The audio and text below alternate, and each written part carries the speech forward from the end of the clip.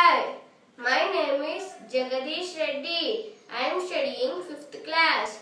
Today we are going to learn about water. Second part. What causes rain? Water movement from water bodies to air and land and then back to water bodies is called water cycle. Water evaporates from water bodies because of sunlight. Evaporated water gets accumulated as clouds. When the clouds, means evaporated water, become cool, it converts into water drops, thus rain falls. Rainfall varies depending upon weather conditions.